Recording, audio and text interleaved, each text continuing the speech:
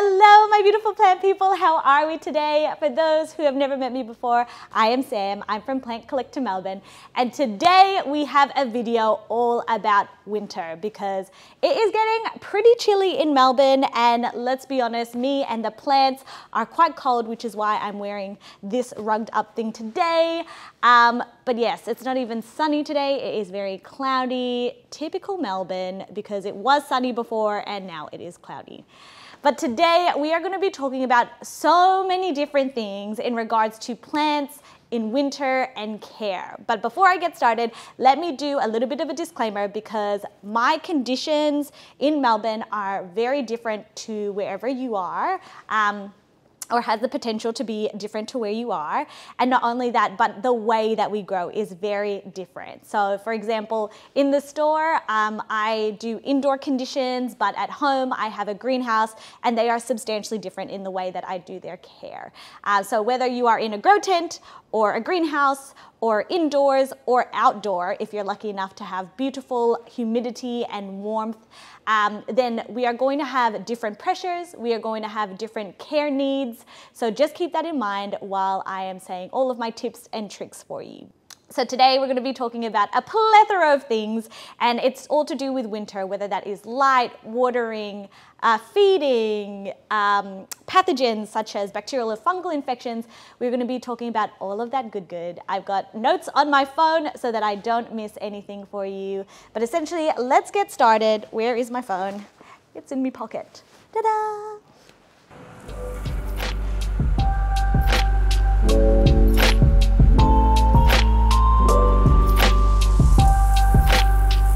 And I got a new phone, thank goodness. I think my old phone was about 5 years old and it was definitely time to get a new one. And all of my friends, all the PCM crew were very, let's just say, passionate about me getting a new phone and very passionate about me putting a safety thing on it as well. But anyway, can you tell that I don't mind? Anyway, so let me get up my notes.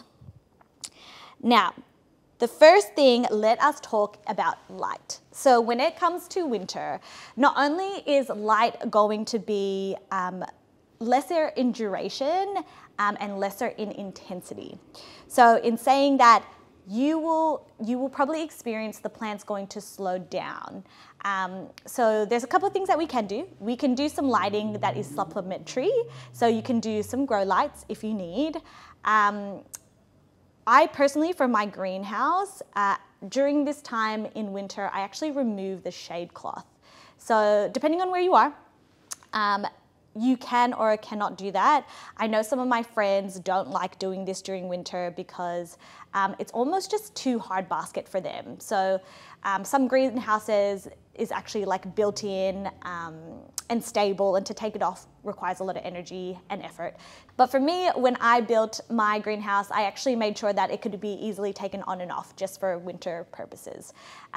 So luckily, I only have one shade cloth, but I do know a lot of my friends have multiple layers. So depending on your effort, you can or cannot do that. So for those of you that are indoor, or even this could apply for if you've got a greenhouse as well, is that you can start to move plants around. So that's like one of my easiest solutions for you. So instead of buying something new, you can simply just grab a plant and put it closer to a window where it's getting more light or where that is warmer. There's also a reminder that plants don't like extremes. They don't like extreme cold, they don't like extreme heat. So try not to put it too close to the heater, otherwise they will burn or dry out way too fast. And if they are close to a window and they are experiencing drafts, I would highly recommend moving those as well.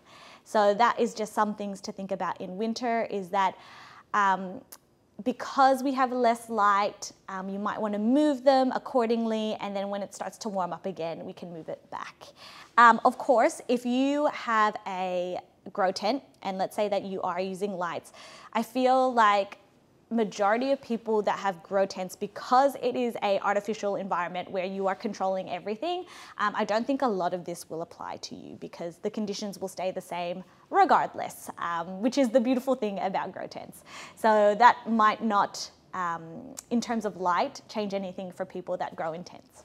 And when we're talking about watering, because in the same token that your plants are slowing down because there is less light, you need to water less because the plants are photosynthesizing less, which means that they need water less.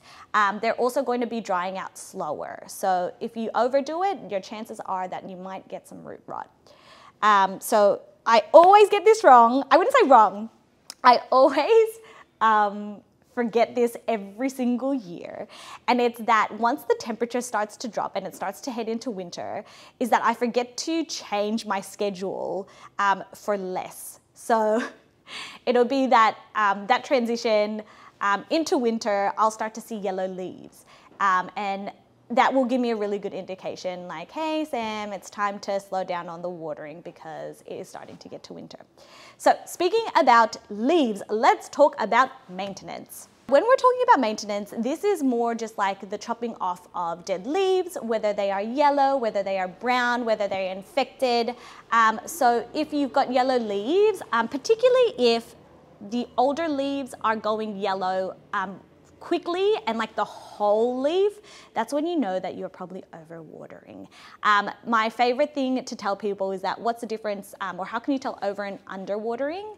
So overwatering is more mushy, more yellow, the leaves go quickly, and like plants start to go limp. Underwatering is more browning and crispy and crunchy and dry. So those are the two kind of indications of whether you're under or overwatering.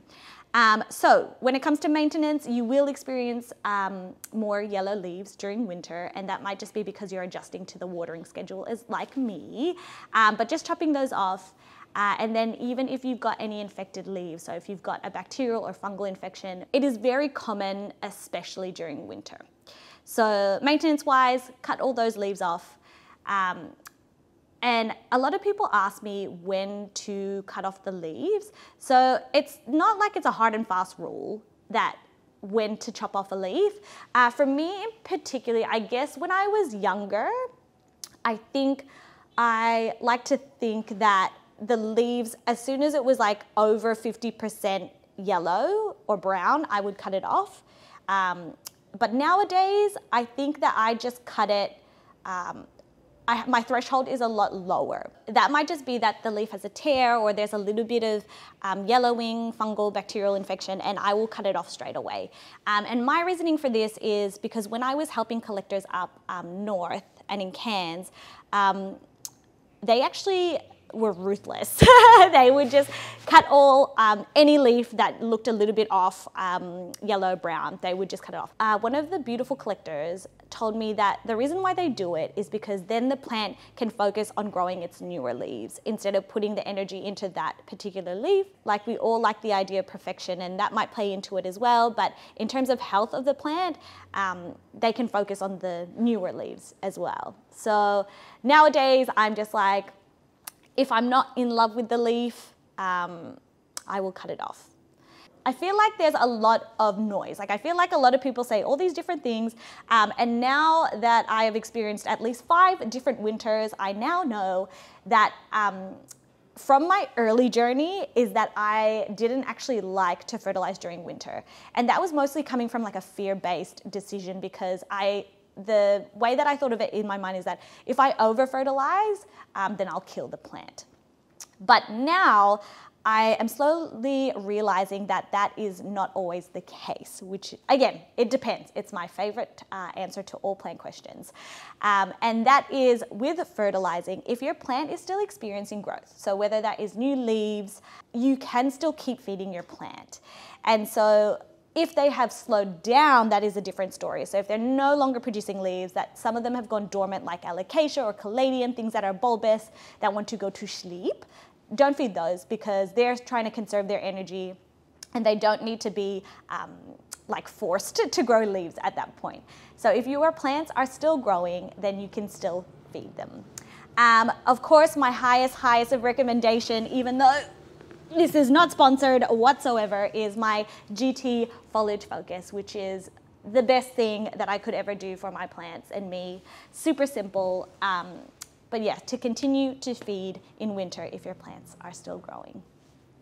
So let's just think about us in winter, is that when it gets colder, our immune systems drop, and we are more susceptible to getting sick, and it's just the same with plants. So as soon as the temperature tends to drop, let's say humidity is not quite there, but just like humans, when our environment is not as ideal, we definitely get more susceptible to sickness. And the same goes with plants. So whether that is bacterial or a fungal infection. So for me, a bacterial versus fungal infection, I sometimes find a bit hard to determine which one's which, but I'll give you my kind of hint of whether it is actually a fungal or bacterial infection versus whether it's just like a browning or yellowing of a leaf. So, for example, this Tanlin here has brown edges. And you could say that might be underwatering, you might say that could be sun exposure and burnt direct light, and that might be the case. But you might actually think, is it a bacterial or fungal infection? And the way that I like to go about it is that if there is like a browning or yellowing, if there is like a browning on the leaf and if there is a yellow ring around it, and it kind of actually resides and gets bigger and bigger, that's a sign that is more of like a bacterial or fungal infection rather than just like under or over watering. So that's how I go about it. And the biggest thing is that if it grows, so it's not just like brown and it's staying brown, it's brown and it's got a yellow rim and it starts to slowly eat at the plant. So what can you do? You can chop off those leaves. I think that's one of the fastest ways to kind of like slow down the infection. But there is a beautiful product that Callum told me about it, Plants by Callum, but originally he heard it from Alicia and Nigel. So Alicia is Wild About Plants and Nigel is Urban Green. So a very big thank you to them for showing me this product because it is amazing. And it may look, how do I put this? Nuclear, but I promise you it's actually an awesome, beautiful product. And that is Microkill. So Microkill is both for fungal, bacterial prevention, as well as if there is actually infection. And then also that, I just realized this, but it also looks after rot. So I haven't tried it yet in terms of trying to get rid of rot, but it does say it on the bottle, which I totally missed. But the really cool thing about this is even though it looks super toxic, because like, look at that label. It looks like it's nuclear. It's actually made from yucca trees as well as oranges. It's supposedly like, you could eat this thing. This is like food grade stuff. You can clean your house with it. So I think that's one of the reasons why I love it so much is because it's not super toxic. And it will do both barrier, so if you're wanting to, so what I do for the store and even for my plants at home is that I use this guy for both preventative as well if there's actually an infestation or an infection, sorry. Once a month, I will use Microkill for a preventative, and I think that the dose or the concentration is less. And then if there is actually a infection, then I use a higher concentration, which is on the bottle. So really good, and that's what I would use for bacterial, fungal, and supposedly we can use it for rot. Win-win. Let's talk about humidity and temperature.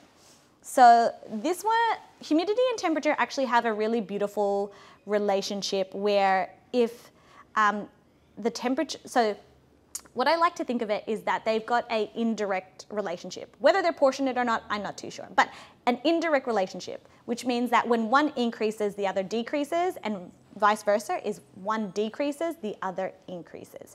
So the way that I like to think of it is that if we've got beautiful humidity, let's say it's like 80 or 90% humidity, as soon as you put a light source, heat, that humidity will actually lower. The relationship here is that because it's winter and the temperature is going to go down, that means humidity is going to be higher. So what I say for this is that during winter, just keep an eye out on your humidity, because if we're more like the 90 to 100% humidity and we don't have good airflow, that's when bacterial and fungal infection occur. So what I say to this is that if your humidity is really high, you can either reduce it if you've got a humidifier that you can play with. Otherwise, you can also just add good airflow. So whether that's fans or making sure you open it up more regularly. During winter, it's definitely one of the factors you have to think about because of bacterial and fungal infection. You're making a perfect environment for them, and then also that the plants are more susceptible. So keep that in mind. Oh, let's talk about pest management, because even if it is winter, it is still a good time to keep on top of your pest management. And while I like to say management because I would love to encourage growers and collectors to actually to learn about pests. And because there's probably there's probably a thought or perception that you have to annihilate pests. Like there is no more, there is zero. And that is all well and good. But the reality is that if you've got a collection with lots of plants, that it's more realistic to think that there is always going to be pests, but you're just managing them. And I can definitely say that I definitely go through seasons, as in like when pests are at an all-time low and I feel like there's nothing there, but then of course it's just a wave. So trying to be on top of them is something that I would like to share with you and encourage you to do. Whether that is more of like the natural approach, whether you want to do beneficial insects and things like that. Unfortunately, I wish I could do beneficial insects. I could probably do it in the greenhouse, which I think they still are in the greenhouse. I can't tell. But I can't necessarily do it in the store. I feel like people might start to forget if they start to see bugs everywhere. And maybe some people can't decipher what are good and beneficial insects versus the bad that are pests. So anyway, tangent, but let's talk about management, and I'll show you all the things that I like to use. So unfortunately, I do not have the luxury of being able to do more natural methods purely because they don't work fast enough. So this stuff is really quick acting, and the beautiful thing, it's kind of like you spray it and forget it. And let me explain why. So for those of you that have seen this before, this is Confidor, and Confidor has definitely been my go-to in terms of pesticide for my personal collection as well as for PCM. Unfortunately, this has stopped. And so me and some friends have been looking into what is like the same constitute or the same main ingredient. Yeah, and we found one. So while we were up in Cairns, we found this guy, which is Conguard. And this is amazing because it's a systemic.